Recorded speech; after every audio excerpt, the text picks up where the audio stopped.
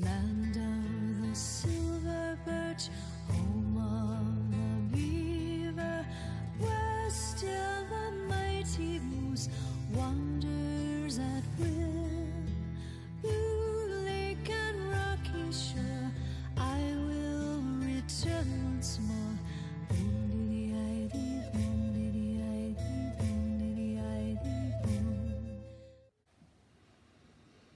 After having worked for several months back in 2017 and 18, helping to defend Capitol Hill and working with the Capitol Hill police,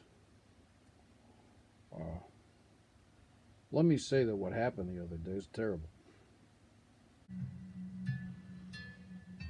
I'm going to say something so that it gets through the worthless censors in the land of the free. I mean, to have the five-star not have the right of free speech, or the Second, Third, Fourth, Fifth, or Sixth Amendments protecting them.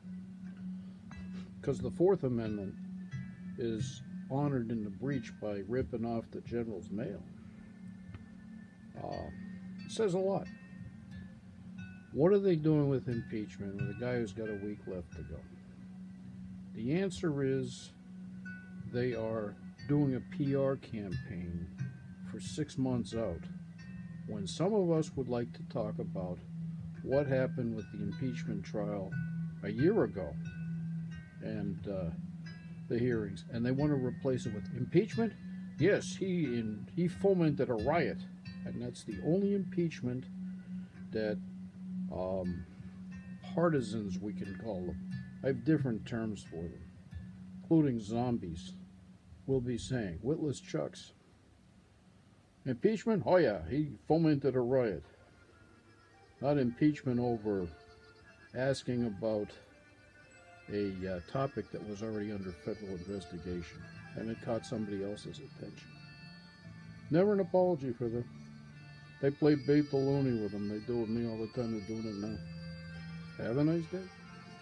I'm not whining here. I'm basically baiting a trap. I'm explaining what the bait is. He got the 5-star, take away all of his civil rights, or almost all of them, and his cash. This is really funny. Watch non-existent deep state not swarm because they're not there. I did a video on the topic of the impeachment last year, and it's included here. It's on my other channel. Actually, I think I have a copy of it on this channel too.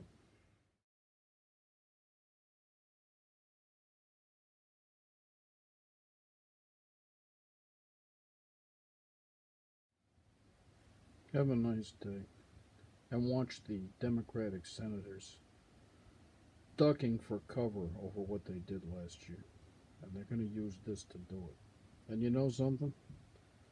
The Donald bid on getting baited as the loony in the game. They did. They finally got to him. I guess that counts as a personal assessment. Might also be professional, but do I look like I have a uniform on and have my military passport on my person? Why doesn't John Kerry bring it over? Was he like, not live around here anymore?